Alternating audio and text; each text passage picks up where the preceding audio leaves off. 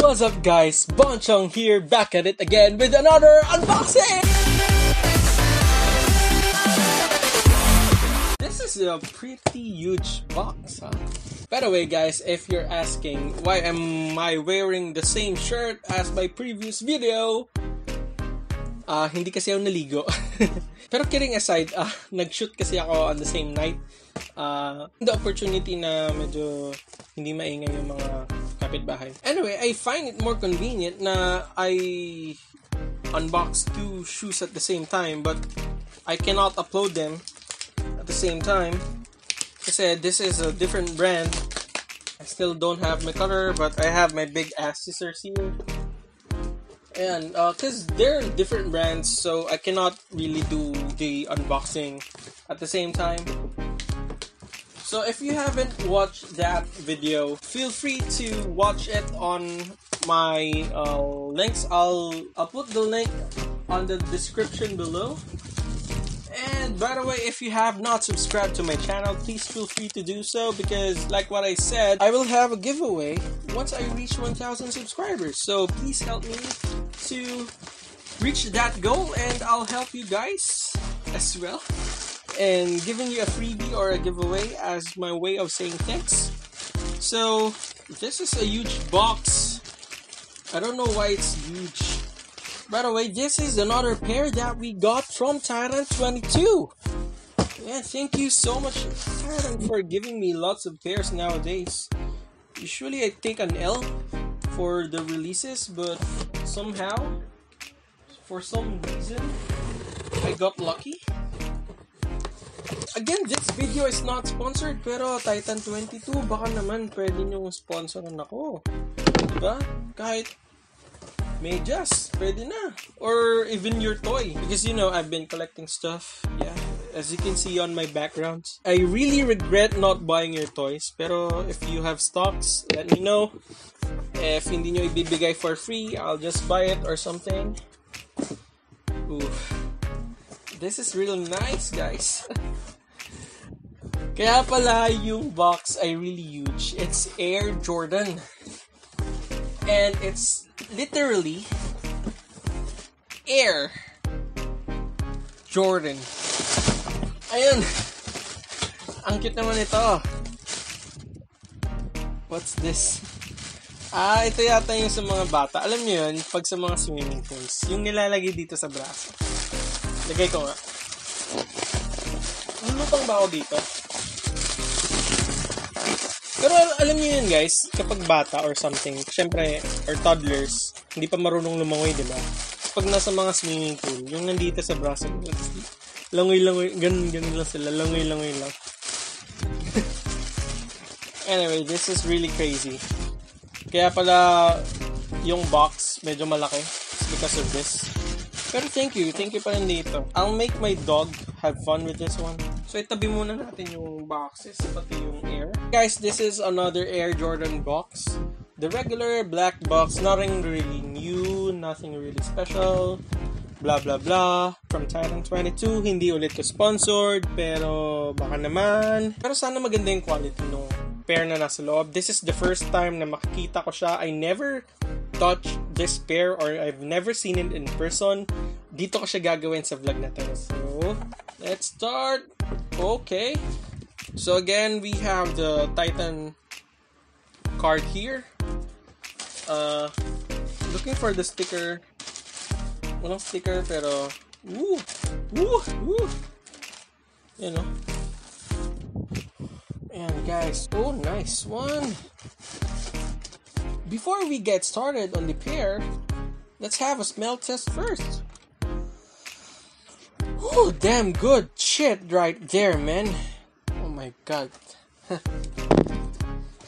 I really like the smell of Air Jordans, especially the ones. They really have a nice smell. It's 1 o'clock in the morning and medyo nagutom ako. So guys, this is the Jordan 1 Retro High in Court Purple Yellowway. Oh wow, shit. Damn. Shit. Sorry, medyo I got distracted because I checked on the toe. I really like its feel, man. good material right there.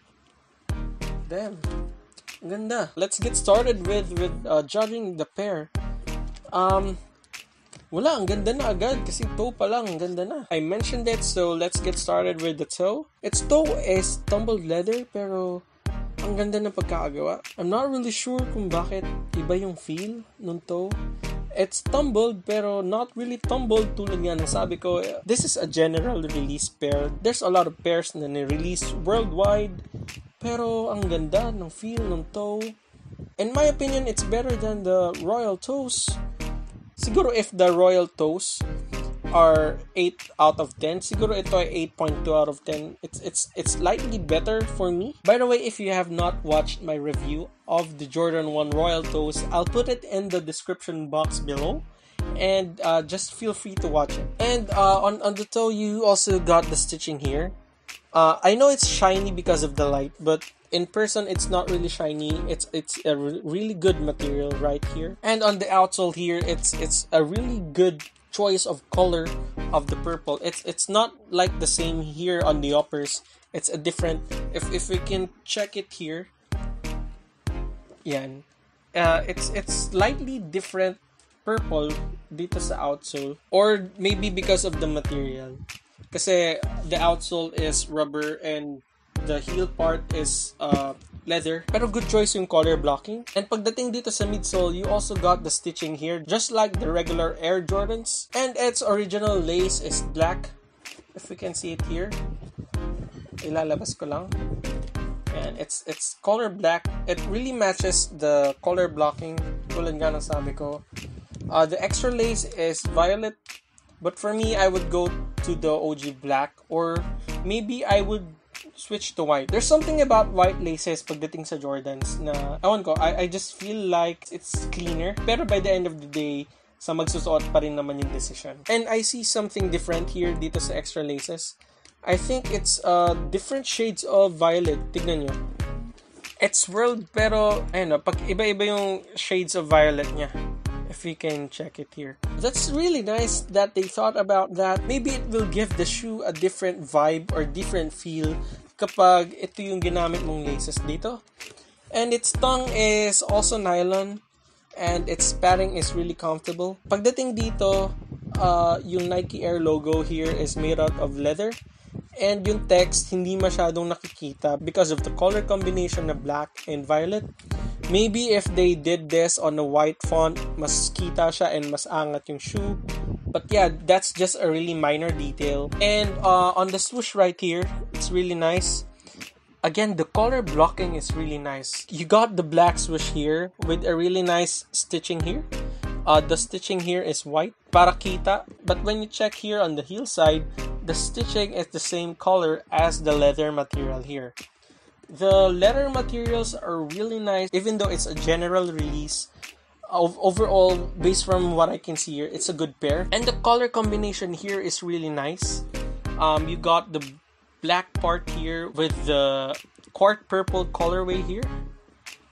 And this part is the one being checked by most of the collectors here. You got the wing logo. And it's pretty embossed. It's a good color combination. People can see it agad. It's the same insides. You got the shoe tree here and the OG shoe tree here, and you got the Nike Air logo on the insole, and the size tag is located on this side. Overall, this pair is really nice. I will give the same rating as I gave to the Royal Toes. I'm not a fan of purples or violets. Pero yung ginamit nilang color dito is really nice. Hindi ako fan ng purple kasi kapag sinuot ko to, baka magmukha akong Barney. Barney is a dinosaur! By the way guys, this retails for 8,095 pesos. Here in the Philippines, that's like $160.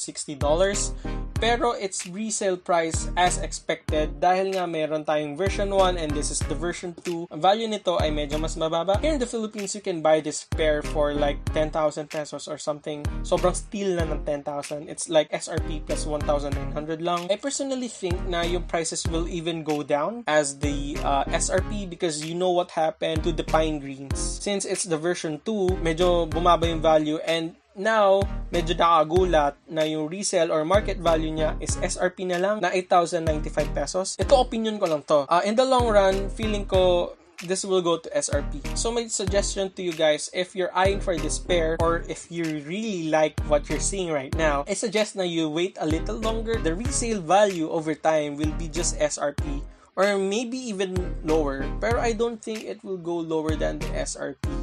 I think it will be just like the SRP. That's just my opinion. I may be right or wrong. So here in the shoe game, it really teaches us the value of patience and in perfect timing makukuha din natin yung mga pairs na gustong-gusto talaga natin. So guys, overall, maganda yung color blocking niya, maganda yung materials. So I recommend you guys, if you're a fan of the colorway, buy it now. I know Jordans are really expensive, pero yung money na nagamit mo pambili dito ay sobrang worth it naman kasi it will last for a couple of years. You will not have a problem when it comes to durability.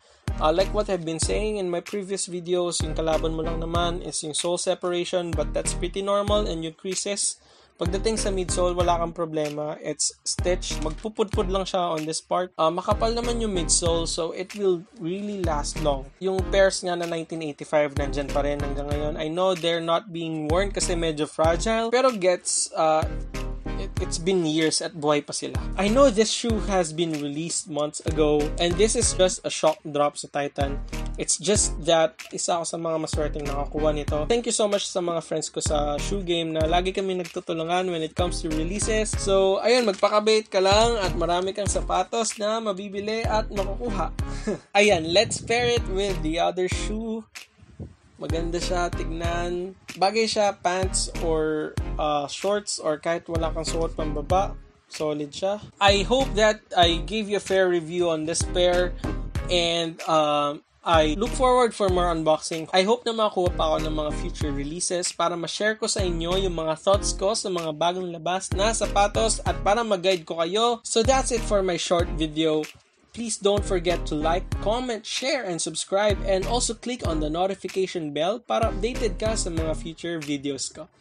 Also, feel free to follow me on my social media pages na nandito sa baba, and we'll get in touch. And tulad nga ng sabi ko, always stay safe and peace!